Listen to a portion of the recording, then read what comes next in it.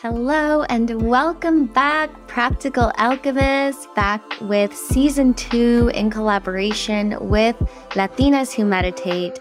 And today I have the pleasure of sitting with my sister, Catalina Novoa. She is a fellow Nike sign trainer and the founder and CEO of Babes of Wellness, which is LA's first all-women's queer gym and Compton's first premier boutique studio.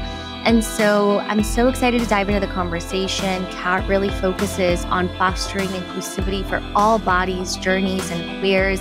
And she has so many qualifications. I can't even begin to list them all, but some include being a trauma-informed practitioner, a certified PT and nutrition coach, a mindfulness coach, and so much more. Kat is just such a beacon of expertise, and I'm so honored to have you here today. Welcome, Kat. Thank you. Thank you so much for having me. This is such an honor and a dream to be able to do this collaboration with you. So thank you. Of course, naturally, I had to wear my Nike today to represent. Let's see that for So Kat and I initially connected because we went to Nike HQ together as one of the few selected trainers that had the opportunity to go and be onboarded in such a beautiful way. We got to get to know other trainers and practitioners, and Kat and I just hit it off, connected, and I was like, we're straight up homies. You're my sister.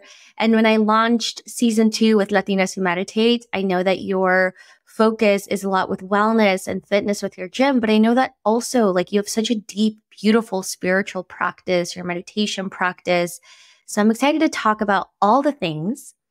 But first, we will begin by asking the question that I ask everybody to honor Hispanic Heritage Month, and that is, what are your raíces? What are your roots? My roots, thank you for that question. My raíces are from Mexico. So both of my parents are from very, very like small towns in Michoacán, Mexico called Jiquilpan. The nearest biggest town is probably called Sahuayo. So not a lot of people are familiar with it, but I love it there because it feels like when you go back, it's just like a big hug from like thousands of people, which can feel like a lot. But in retrospect to LA, everybody knows you. You're everybody's prima, tia. It's just beautiful and I love it. Oh, that's so wonderful. I know both my parents are also from really small towns in El Salvador, and I'm like, it's if you know where it is, great. I don't expect you to, but it's so beautiful. And have you always been an athlete, or is fitness and wellness something that you found later in life, in your adult life?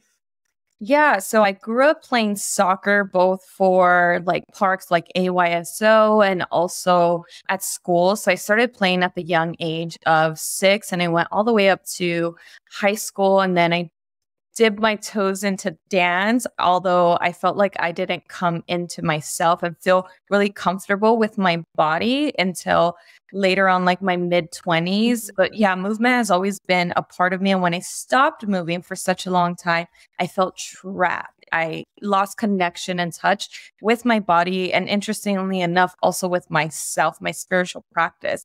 So for me, the two and two have always gone hand in hand.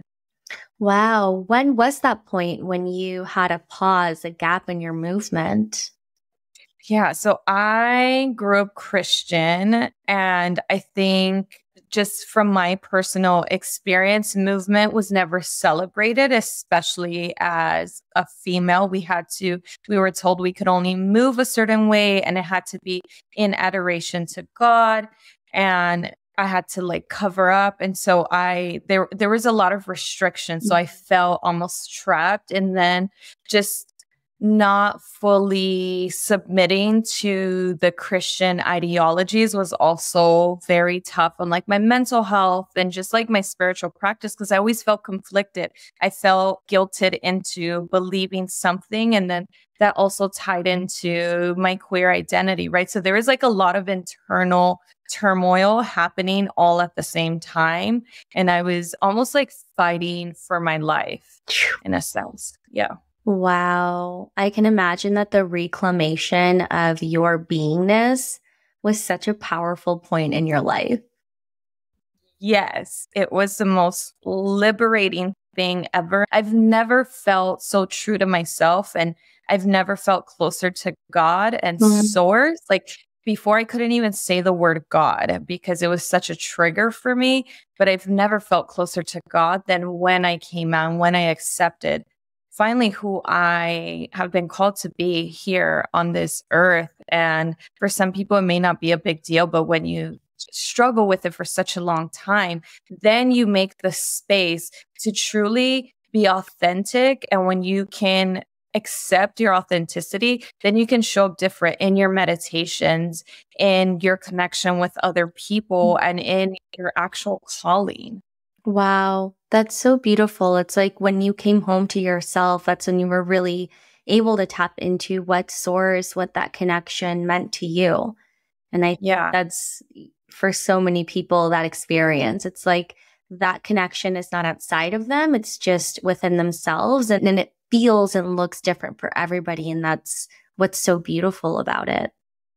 Exactly. I feel like when you start truly exploring yourself and your triggers, there's almost like in the Matrix where you have a mirror all around you. It's like a universal mirror that's constantly reflecting, like, hey, these are the things that need to shift. These are the things that need to break. These are the things you need to unlearn so you can truly look in the mirror and love what you see, your essence. It's beautiful. And all these external voices and forces that have told you're not good enough because of this or this is incorrect about you now almost become muted. Mm, that's such a beautiful analogy. Thank you for that. And you established the first all women's queer gym in LA. Congratulations. I mean, that statement alone, you should be so freaking proud of yourself. I'm so freaking proud of you. What was the catalyst that sparked the creation of that space?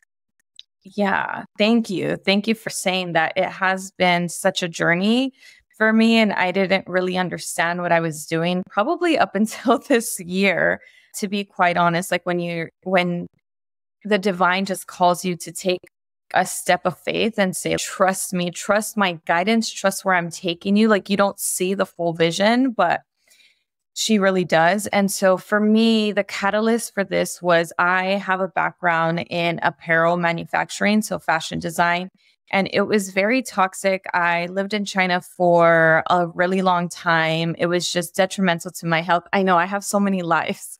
Detrimental to my Out of all the times we've had deep dives and heart to hearts, this is my first. I also lived in China for a summer, but Oh, I table this amazing. conversation for our next coffee date, for our next breakfast that I still owe you. Okay, I love it. And so for me, I was already starting to do a lot of advocacy work with different shelters that hosted survivors of violence around LA, OC, and East LA. And they asked me, hey, you need to be trauma informed certified in order to work with this population because everything and anything can be a trigger for them. So we want to make sure that you have the knowledge and the certification to make sure that we can allow you to engage, even though you're not a licensed social worker or whatnot. And so that's what really started it. And it just opened my eyes because the theme of everything was feeling safe, helping survivors feel safe again in their bodies, in their connections with other humans. And when I thought about that, I said, okay, I'm trauma informed. Now what? And they asked me, well, what kind of workshops can you lead for free? And I said, well, I do fitness and I do meditation, mindfulness. I can share what I know and what I practice. That's it. So I did. And the feedback, the response that I got was like, oh my God, this is the first time I've been able to close my eyes without shaking, without having a visceral reaction. Or this is the first time I allowed myself to cry without feeling like I need to clean up my tears because my child's going to see me. And so it was this element of feeling safe and trusting their bodies again after going through so much abuse.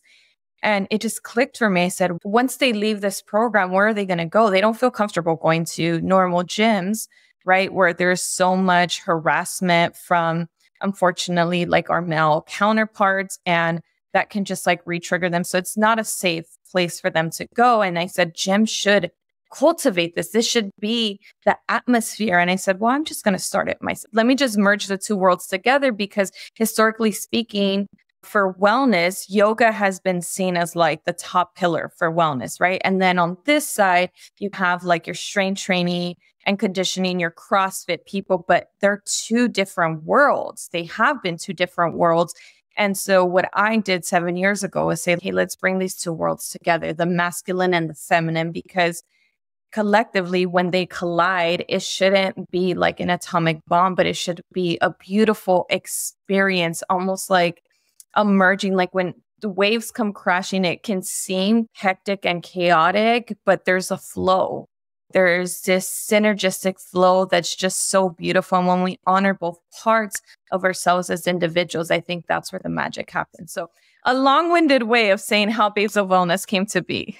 I love that. That's so beautiful. And it's so beautiful that it started as this thing that you wanted to help people and you were just teaching what you knew. And then you saw, wait, there's actually a really big need here. And so why was it important for you that this was an all women's queer gym? So when I first originally started, I think because 99% of the survivors at the shelters that I was working with were women or female identifying. I said, I want them to come into a space where they feel safe. And safety was always my top priority. Like before I wouldn't even disclose where I was very hush about it because of their safety. Like legally, I could not disclose of it. And so then it just evolved. There's gyms have always been for men. They've always catered to the men. And so what if we started creating these spaces for Black and brown and queer people to feel safe? Like it's not just like they're an added addition, like you're welcome too, but this was designed for you and by someone like you with so much intention and love. That's so beautiful, because I find that a lot of the times the barrier of entry for BIPOC folks or queer folks isn't necessarily the accessibility. It's more so the invitation and feeling welcomed and feeling a sense of belonging and feeling safe. Like you said, I think safety is such a big piece, especially because movement is such an intimate thing.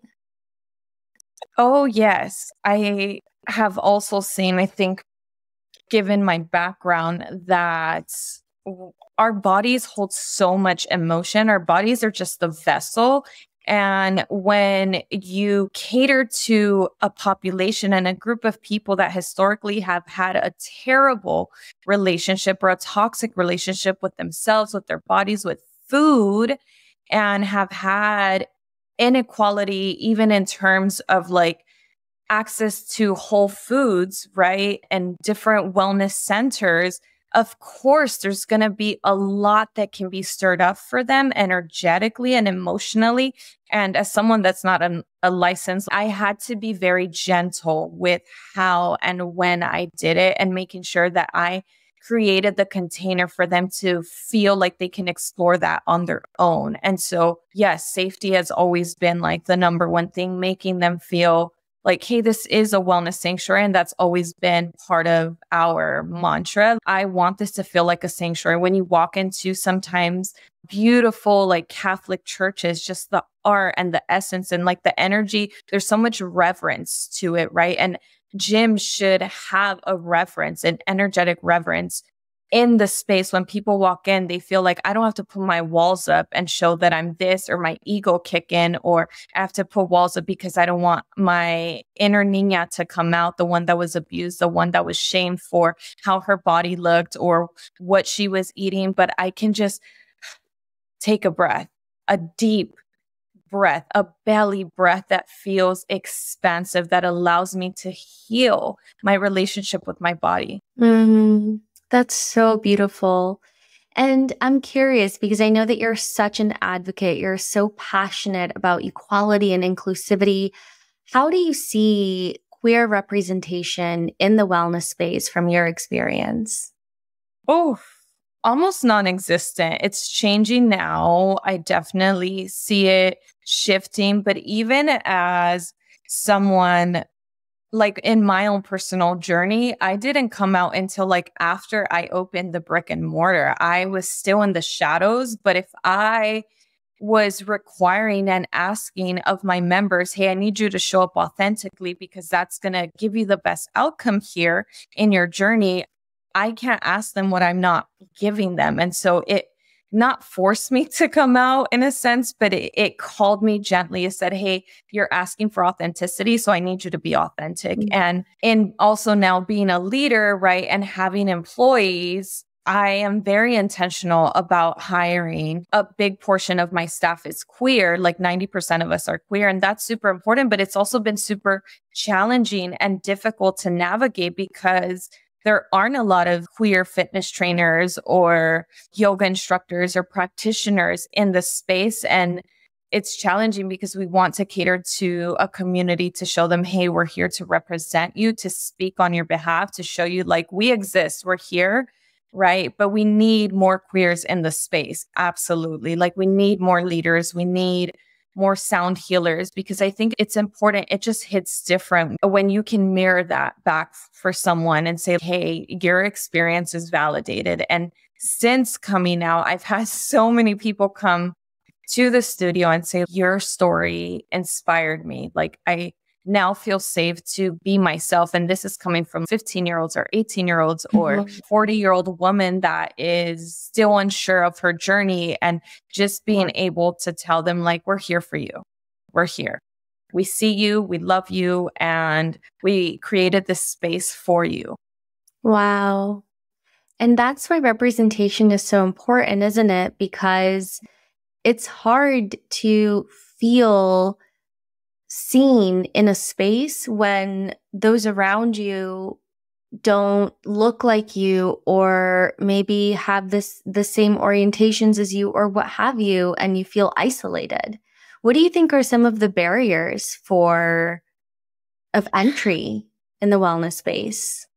I think one, it's like your identity as you present. If you present more masc or more feminine, it is a very male dominated space. So there tends to be like, if you do CrossFit, you look a certain way, you're probably gay. People make these assumptions. If you're like a yogi, you're definitely more hyper femme in your femininity. So you're obviously not gay, but like the queerness is a spectrum. I always tell people there's no right or wrong way to look or present as queer. If that's how you identify, then that's who you are and that's okay. And so the barrier of entry, I think, is helping people, like people who are non-queer, like our allies, helping them understand, hey, don't make assumptions, right? One thing that we do in our studio is we always introduce ourselves, our pronouns, and sometimes if they feel comfortable, I say just your identity, because being able to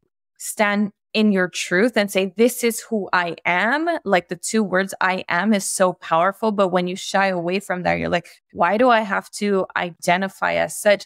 It's a statement. It's you saying, I accept who I am. I own every part of who I am, no matter how challenging it's been. And I'm willing to be seen as I am, not having to portray or show up as how other people expect me to be, right? For example, I call myself like the in-between because I can be very masculine. I have had to live in my masculinity a lot in order to survive like the trauma that I've been through. But now I can let my hair down. I can wear my hoops. I can wear makeup and still feel both. And that's valid. And that's okay. It's validating myself when I make the statement, I am this, I am lesbian, I am queer, I am whatever that is for other people. I think what you said is so key. It's for queer folks to feel that empowerment and that I am statement, and also for allies. It's almost like it's our responsibility to engage in this great unlearning of the way that we assume because you present a certain way, you must be X, Y, or Z, right? And creating a container where people can express and emote authentically as themselves without being automatically categorized as something or someone. Right, exactly. And I think it's also so true because there's so much homophobia in the Latino culture. Oh, it's still super prevalent. People think, oh, we're in 2023, times have changed, but look at the laws that are being passed, the things that are being overturned, and not to get too political, but this is still our everyday struggle. So just teaching people and creating the container for people to have the space to stand up proudly and say, this is who I am. I'm Latina, I'm Latina, I'm queer, I'm straight, I'm this, and just having them own their full identity, their full authentic self is powerful in and of itself. Uh-huh. And on the note of you're doing really incredible work for the community, for the collective, and clearly it's being recognized. And I'm so happy that we get to be in this Nike Well Collective fam together. I want to shift gears a little bit. I want to hear about your journey of how you initially connected with Nike and how that came about. Yeah, thank you. I'm so excited. I'm so happy I get to do this with you. It's so special. Just being able to, again, have so much representation with an iconic brand such as Nike. For me, it's always been like my dream, obviously being in the space. Like other brands just have not made the cut for me. And from doing like vision board photo shoots to say, I can see myself doing this, I'm going to do this, to just releasing that intention. And when I am ready and when the time is right, it will happen. So I didn't have to chase. I attracted, as so many of us know, to do, right? We know that's like a staple. That's what you must do. And I think just doing the work and showing up and being consistent, being authentic to my voice, myself, and my business, they reached out to me via email and decided to come. They reached out to me actually through my app that I had, and someone sent me a message, and then I saw the email that said like at Nike.com. I choked almost, and I was like, keep my cool. Don't act overly excited. Just be chill, Kat. And so then one of them ended up coming to the studio, taking one of the classes. We had a whole conversation. But prior to that, actually, we had the Nike partnered event with a different agency, my friend's agency, Word Agency. And I ended up getting COVID. So I didn't even get to meet the Nike people because I tested positive like the morning of. And it was still when we were testing before events, having like testing on site. So I was so bummed. I felt like I had missed out on my opportunity. Like, it's just not meant to be. Oh my God. And later on, once obviously I felt better, met up with them, and they brought the whole North America team to come and meet with me, and the team loved us. We got to share about who we were, what we were doing, and it was like marriage after that. Wow. That is the ultimate story of surrender, letting go, and divine timing. I cannot imagine the inner turmoil that you felt when you thought you missed your opportunity with Nike, you got COVID, you were sick, and that was it. And that was it. And it all happened. And this is going back to our earlier conversation. I felt like I had to go underground. I was in the dark. It was during my dad's anniversary of his passing. And so it was already like a very triggering season for me. I was sick, ended up getting pneumonia. It was so many things. So I literally had to be pulled away from everything I knew, everyone I knew, go under, heal, do the internal work. When you're sick, like, you have to face yourself. You're just with yourself. You have to be by yourself. You're isolated. So many other things going on in the business. And I just had to trust. I had to trust what's for me is going to be for me. I don't have to fight for it. I just have to surrender and know and believe that the divine has my best, absolute best interest in mind. If it's mine, and that's it. That's it. Oh my gosh. That is amazing. And I want to put on your coach hat for a little bit because it would be doing the listener disservice if we didn't tap into your wisdom. And I know that you're the queen of optimization. Maybe it's because you're a Capricorn. Maybe it's your role as a coach. Maybe it's both. Are you a Capricorn or is your moon in Capricorn? No, your moon is in Cancer. My moon is in Capricorn. Your moon's in Capricorn. Your sun is in Cancer. Yes. That's right. Maybe it's your Capricorn moon. What are some of the tools that you have implemented that have alchemized your life from a mental health perspective, from a fitness perspective? And we can cover the realm of physical, nutrition. We can cover the realm of mental health, mindfulness. What have been some of your favorite tools that you also share with your clients? Yes, number one, and I think it's the most underrated thing ever. And now it's getting highlighted and becoming trendy, but definitely sleep. We were not created to go 24 hours a day, move at the speed of social media. Like social media was designed after we were created, thousands of years afterwards. And I think now there's always this sense of urgency and having to get things done and having to move. I always tell my clients, if you didn't sleep good, don't push, don't chug a pre-workout just for the sake of getting a workout. You are doing your body a disservice because sleep regulates your hormones, it regulates your stress, it regulates your appetite, it regulates your mood. If you are not having a consistent sleep schedule, I don't mean going to bed at 10 and waking up at 6 a.m. Monday through Friday, and Saturday and Sunday comes, you're out till 5 a.m. partying and then you're super tired. No, try to go to bed and wake up at the same time every single day, at least within 30 to 45 minutes of the same time frame. That's one. You will instantly feel better. Your energy levels will feel better. Your hormones will be much more regulated for those who have a cycle. And number two, now going on to the topic of cycle, is really working with my menstrual phase, right? It's the same thing as the lunar cycle. It goes through cycles. So do our bodies. If you are someone with of a JJ, every single day, our hormone levels are different. They're ever changing every single day. So if you feel like a different person every single day, you're not crazy. It's just your hormones doing what they do.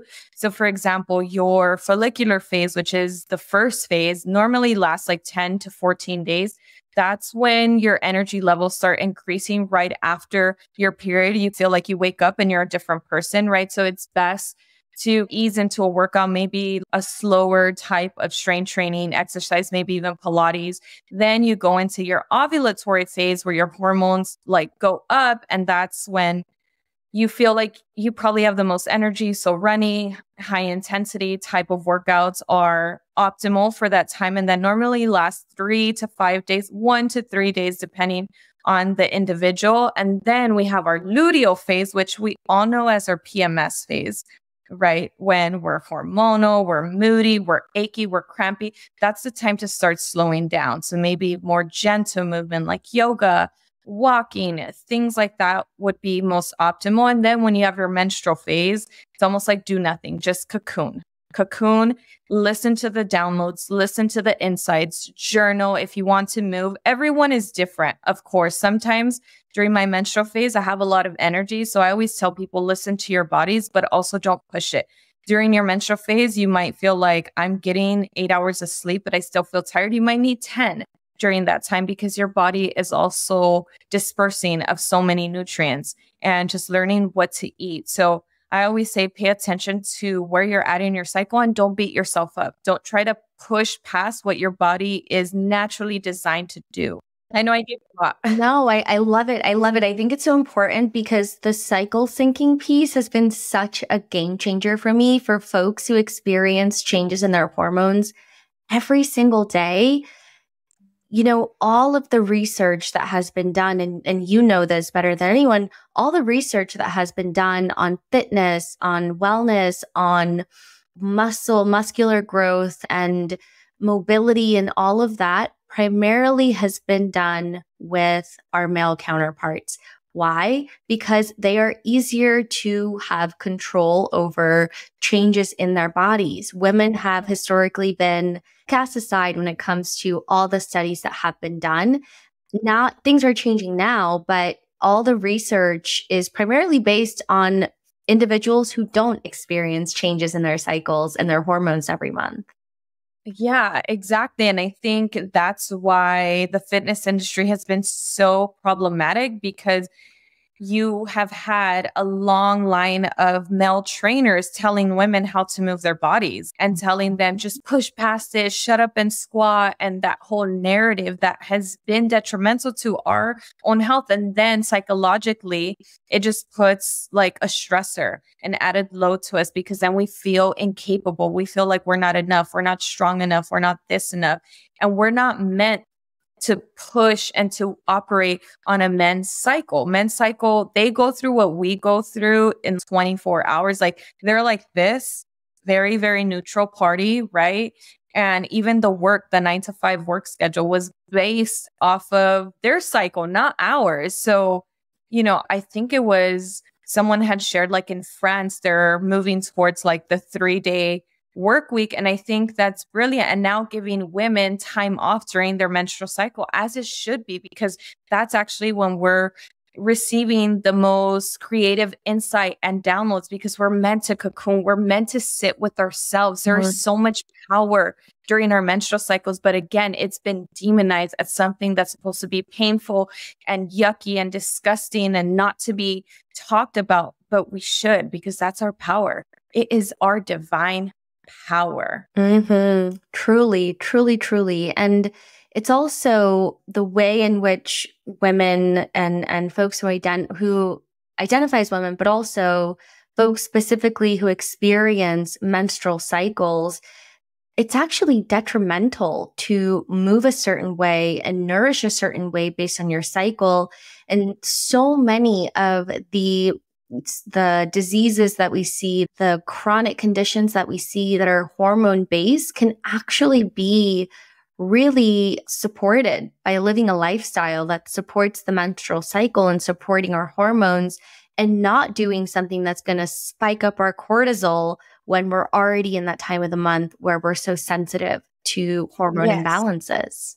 Yes. And I think I always like to give people like the low hanging fruit, something that they will remember. And something that I always tell my babes is, hey, when you are on your menstrual cycle or you're about to get it, reduce your caffeine intake, because that's just you telling your body's trying to tell you, hey, let me just slow down. And you're like, I'm so tired. I just need a second cup or a third cup of coffee. Like that is not what to do, because that spikes up your cortisol levels. And also you get the menstrual extra bowel movements, if you will.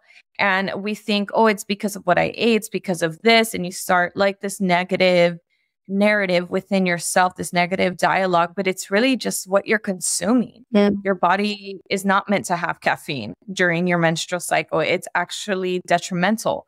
And so and also like just even, I understand sometimes it becomes really painful, but I always tell people your cycle, what happens during your cycle is actually a reflection of how you moved and how you ate the 25 days prior to that. Whoa. It's just a reflection of that. So if you want to change the next cycles, the next upcoming cycles, change what you're doing leading up to that. Because if you're resting, if you're eating a balanced, nutritious diet, then your hormones will automatically know how to regulate. Our bodies are so incredibly intelligent and articulate. And if we give it the right tools, it will do the rest for us. That is so true, that the body knows how to regulate itself. We just need to create an environment where it can feel supported to do so. Exactly. The biggest swap I tell my babes is switch out the coffee for té de cilantro. So cilantro tea, because it helps. Cilantro tea. Yes. So cilantro has been studied to be very potent to help flush out the surge of progesterone and estrogen that we get. And that's what causes like the menstrual acne and pimples and stuff like that, or like the bloating, the extra gas that we get. So if you're experiencing any of those symptoms during your luteal phase, either eat cilantro or just make a tea of cilantro. And there you go. Wow. I'm definitely going to try that one. And how does one make tea of cilantro? So you can buy the packets. Not a lot of stores have it. I've seen it at like Sprouts and Whole Foods. Or you can just make it yourself, just allow it to dry out and then you steam it and you add hot water just like you normally would. You can make your own tea bags.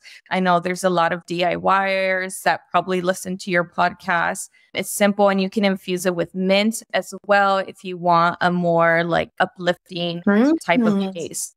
I think I'm going to try that today, even though I'm not in my molecular phase, but I'm like, I could always use a flush of extra. What are the hormones that we have an excess of during the menopause?